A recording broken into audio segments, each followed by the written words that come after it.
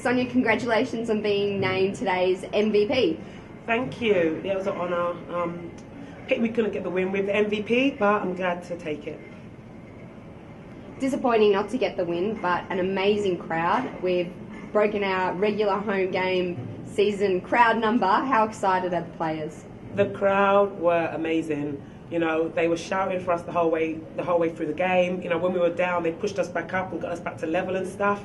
And you know, they came out in full force today, and it was so good to see. Even the bad weather, they came out and supported us, which is always great.